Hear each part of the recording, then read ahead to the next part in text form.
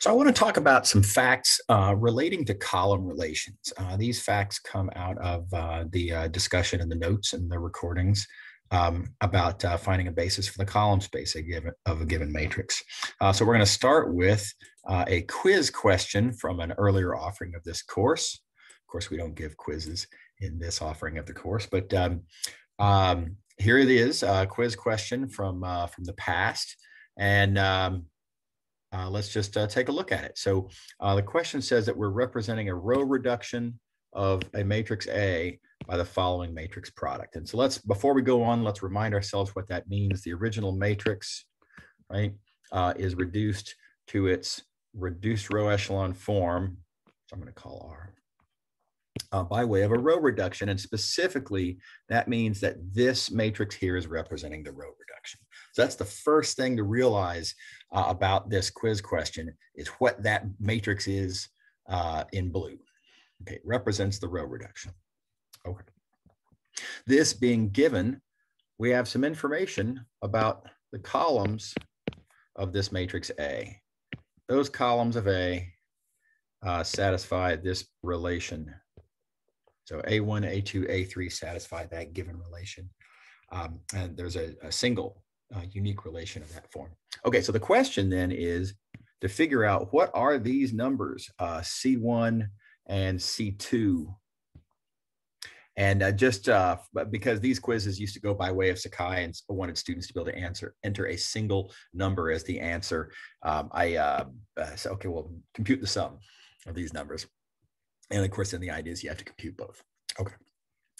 All right, so how does one do this problem? Well, the brute force inadvisable way to do this problem would be to try to find the matrix A directly by inverting, right? You got to invert a matrix, then you got to multiply a couple of matrices, and then you'd have to find a relation between the column vectors. Bunch of work doing it that way.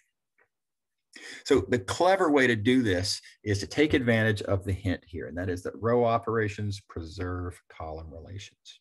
Okay, so we have been asked to find this relation, a relation between the columns of A. Right? We want to understand these relations. But we know that this matrix here, because it represents the row reduction, it consists of a bunch of row operations, right? So we're getting into the solution at this point. Let's see, let me get all this onto the screen here. This matrix on the left is a bunch of row operations. So it preserves the column relations, or another way to say this is that the relations that we're looking for among the columns of A are the exact same relations as the relations among the columns of R. So the columns of R have this same relationship, okay? Because row operations preserve column relations. Okay. So yeah, writing that down then, and applying this relation to the columns of the known reduced row echelon form matrix, we get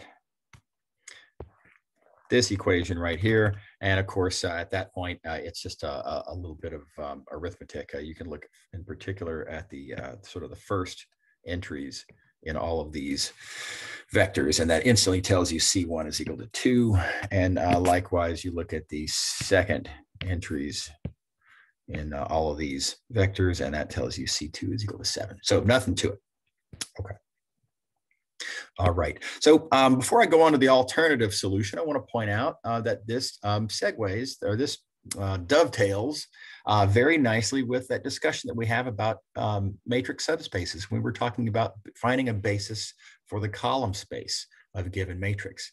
That method capitalized dramatically on this same fact that row operations preserve column relations, right? And we use this fact in that context to draw conclusions about which column vectors formed a basis for the column space. Here, we're using the same facts to do something a little bit different. Okay. So I want to show you now another solution, though, to the same question, and better, worse, subjective, but certainly an interesting, different solution. And by way of demonstrating a neat fact about these preserved column relations. So a different way to think about column relations. And that is this right here. Column relations are homogeneous solutions. Right. In fact, if you look back in the lecture notes at where we first started talking about the fact that row operations preserve column relations, when we first wrote this down and proved it, we proved it by making this observation that column relations are homogeneous solutions. So in particular, anything that you know that's a relationship between the columns of A, there is a linear combination of the columns of A. If it's a relation, that linear combination is equal to 0. So a column relation can be reinterpreted as, you'll notice here, what is in fact just a solution to that homogeneous system. So really nice fact. It allows you to sort of change the context of the question. The question comes at you as a question about relations among column vectors. Right? It comes at you from sort of you might say a vectors point of view, because it's about relations. And we're now going to translate that, though, into a statement about matrix algebra. Right? So we've translated one question into a different kind of a question. And at this point, everything falls into place really nicely. If we know this is true, we come back up to the original question and ask ourselves, what are we trying to do in the first place here? Anyway, we're trying to understand, we want to connect this, I'll say, to, what can we conclude from these columns? This is what I know, right? I know that R matrix.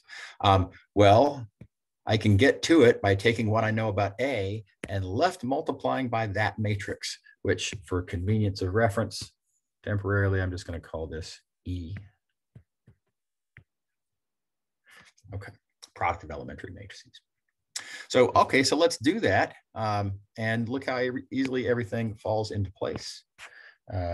We multiply both sides by E. Still have 0 on the right, of course. And then we capitalize on the fact that we know that the result of the row reduction is R. And we have, as desired, just by writing down what we know R is, we have that same information morally that we had previously about these numbers C1 and C2. And again, you can multiply this out and look at one term at a time, and you get that same result. So neat fact, the fact that we've solved this problem 2 different ways isn't really the point, right? The point is that this question allows us to see 2 different points of view on the same thing. So you can interpret that row operations preserve column relations. Let's say this differently. You can interpret that column relations are something that's preserved by row operations. It's one way to think about column relations. Another way to think about column relations is that they are homogeneous solutions. Right? So you can think of it from a row reduction standpoint. You can think of it from a matrix algebra standpoint. And it's a nice connection to be able to make, nice different points of view to be able to use in different situations.